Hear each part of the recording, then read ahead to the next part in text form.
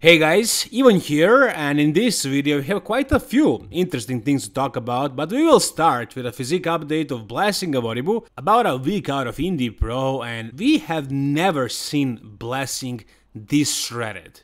And not just this shredded for this point of prep for a week out, but this shredded period. Not just at 1 week out, but also he was probably the best that he ever looked 2 weeks out. You can see what Blessing looks right now, and this looks like he pretty much peaked. So I have no idea what George Farah's protocols look like, what is his game plan. Is he planning on just cruising and not doing anything drastic in the final days of the week? Usually bodybuilders dehydrate the last day or two, and before that they deplete from the glycogen and then they carb load. Some of them don't even do the depletion and the carb load, but they usually fill up with carbs at least a little bit in the end, and most of them dehydrate. And if that is the case with Blessing, if that's his game plan, on the day of the show he's going to look even crazier than this, and this looks like he pretty much peaked.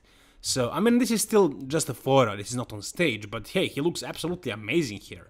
So even at this point, 1 week out, he looks freaking shredded. He's freaking lean. And not just shredded, but he is also really big as well.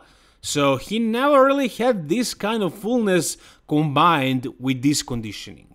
So George Farah, whatever the hell George Farah is doing to him, it's working. So George Farah proved it to us that he is a good freaking coach, apparently. So Blessing is bringing his best shape ever, no doubt. And how well can he do if he brings his absolute best, if he brings his A game? Can he win this show? I think he can. I think there's a possibility. Yeah, sure. This Indie Pro is pretty much wide open. Like anybody in that top 5, top 6 can win. Most likely it's going to be Justin Rodriguez, and he's probably going to be battling Charles Griffin. You know, those are the top dogs. But this guy, for example, you know, I wouldn't say he's an underdog, but he was never like a pro show winner. He never really got close to winning a show. And this time, this year, that might change. I can definitely see him winning this show with this look. I mean, just look at his side abs, how sharp they look, and also like how big he is. So he probably added some muscle in the off season and he didn't lose any. Last time he was prepping with Chad Nichols, he had to go really low on calories for a long time and he was probably doing a lot of cardio. He talked about this and he thinks he lost a lot of muscle. This time around, he lost 0 muscle and he probably gained quite a few pounds in the off season. And with this conditioning that he's about to bring, this is going to be a serious package, guys. This is going to be a breakthrough year for Blessing. I can feel it. I can see it. And can he win Indie Pro? It's a possibility. What do you guys think? Before we move on, I just want to tell you guys about the classic creatine by the Old School Labs. If you guys want to try this creatine, click on the link in the description of this video. Use the code EVAN for a 12% discount. So if you guys want to support my channel, go ahead and give it a try. What is different about this creatine is that it also has a probiotic in it. So it's going to help the absorption too. Alright, next let's talk about Hadi Choopan real quick. So this is the video that you already saw, I know. I posted this on my channel a couple of videos ago, I'm not sure.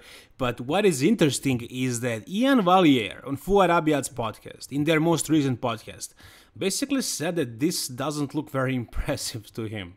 I don't know what Iain was looking, what did he see in this, but you know, sometimes I agree with the guy, sometimes I don't. And this time around I don't agree with Iain at all. To me this looks really freaking impressive, and what Iain said, I can't play the video for you unfortunately because I know Fouad copyrighted somebody on YouTube and I don't want that to happen to me. What Iain said is basically the legs are very impressive, as they are insane, but he said that his upper body, Hadi's upper body, isn't really looking that great. I don't know if Hadi is watching the podcast, but he made a video where you can see only his upper body, and tell me guys, what do you think? Is this unimpressive to you? Come on, this looks absolutely ridiculous. With this small waist, with these freaking popping lats, and the arms also look great with a peak on the biceps, the chest looks wide and full, and the shoulders also look great. Like the aesthetics of his physique with all this mass, it just looks so impressive, it looks so freaking great. And he looks great for the off-season too, like his body fat percent is just where it needs to be, he's improving, I'm sure. Look at the side abs here and like the arms and shoulders, just an impressive freaking physique, man, just crazy, crazy stuff. Many people thought that he should have won the Mr. Olympia last year, or at least place second, and not just the fans, not just the hardcore Iranian fans, but other competitors too, like Nick Walker. Nick Walker thinks that Hadi should have placed higher.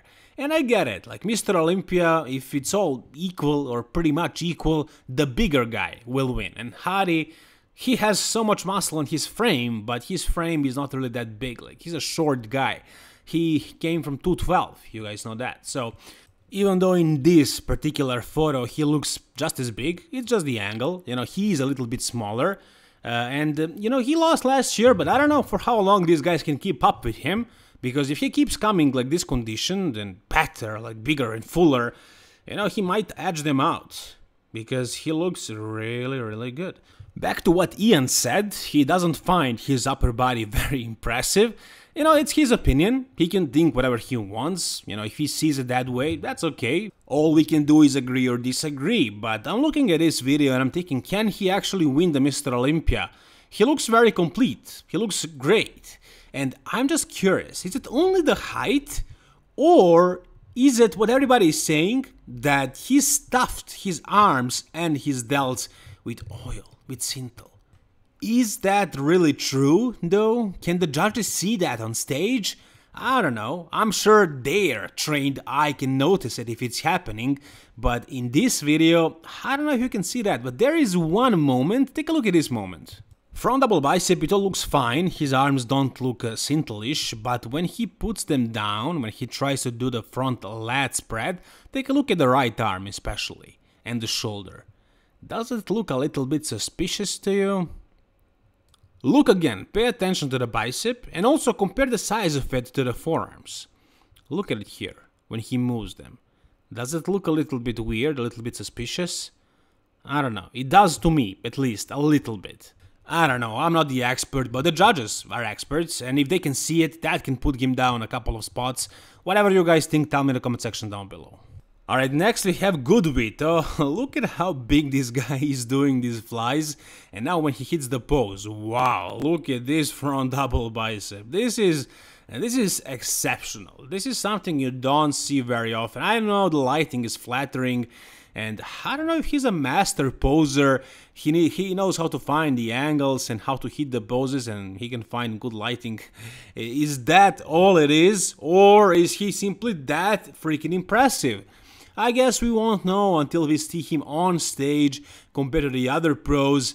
I think his plan is now officially to try and win a pro card in NPC and then do the IFBB Pro League.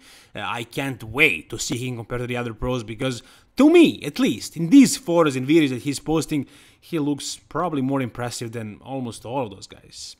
At least to me, he looks like a top 6, top 5 material. I don't know, it's probably not the case, it's usually not the same thing, you know, Instagram and reality, but that's what it looks like, and that's why I want to see that on stage. I'm sure all of you guys would love to see that as well, and for now, he looks absolutely amazing, and I can't wait to see him conditioned and to see the final package. That's going to be ridiculous, and soon enough I'm gonna see him on that pro stage against the other top pros. Good Vito is not like the other top European bodybuilder Mikhail Križo. Mikhail Križo looks amazing mainly off stage, at the expos and stuff like that. On stage, he doesn't really look like a pro, like a IFBB Pro League top competitor. But Vitaly, Good Vito, he does, however. I think he will do really well against the other top pros, and I guess we'll find out soon enough. Alright, next we have an update of Horse MD. This is a photo of him after the Arnold Classic Brazil, where he was basically circling around at the expo. He was walking, he wasn't probably, you know, eating properly the way he should and training and everything. And this is after all that stuff. He says in the description here, I Google translated this. But what is more important here is his weight. So at 7.5 weeks out of Expo Super Show, he's 114 kilos, and his height, he also told us his height, he's 184 centimeters. 184 centimeters is 6 foot, a little bit over 6 foot. And here are the weight caps for the IFBB Professional League. And if you are over 6 foot, as he is, he can weigh up to 230 pounds.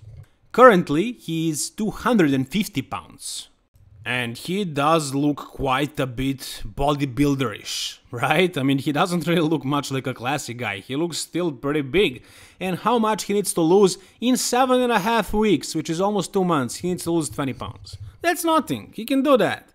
Like, he's in a pretty good shape, sure, and he will probably have to burn a little bit of muscle, but if he comes completely diced and dehydrated and everything, if he makes the weight, it's gonna be not a problem. 20 pounds, it's not much from this point, with this conditioning.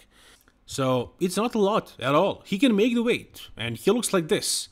So that's going to be very interesting. Seeing this guy that turned pro in open bodybuilding last year, compete in the classic physique, looking jacked, big like this. I don't know, man, it seems like these classic physique guys are getting bigger and bigger, because Urs Kalecinski here, the Miracle Bear, absolutely dwarfed Nick Walker. Look at this, this looks so funny. Nick is literally like the biggest, one of the biggest bodybuilders, open bodybuilders today. Like, it's him, Big Ramy, maybe a couple of other guys, but he's up there, like, he's one of the biggest, the most impressive, the freakiest looking bodybuilders, with insane legs, with one of the biggest arms measurement up there on that stage, and this is what he looks like standing next to Urs. And Nick needs to work, he needs to seriously work on his out-angling game, because he's not doing very well. Even Sean Clarita did much better job, like, he didn't really get dwarfed, but Nick absolutely did. Look at him, he looks like a child, standing next to a classic guy. I mean, I get it, it's awesome for him that he's not insecure about his size, that, you know, he won the Arnold Classic and he placed 5th at the Mr. Olympia and everybody knows that he's a big bodybuilder, but he doesn't need these photos circling around. He really doesn't need a classic guy making an open bodybuilder look small. And also Nick is a short guy, very short, so some people who never really saw these open bodybuilders in person will think, how big are they really? Like, if they're very short, maybe they're not really that big even in person, maybe they just look big on stage, and that is somewhat true. Usually you get disappointed when you see these open bodybuilders who are really massive in person, but the ones that are short.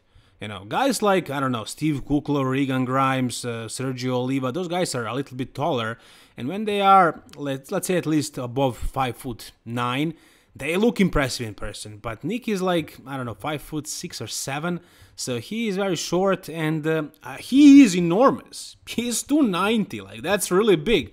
And if he just posed a little bit differently here, he would look very massive, but he didn't do that, he didn't bother, and so there is this photo. Urs absolutely killed him. He out-angled him like crazy, he dwarfed the guy.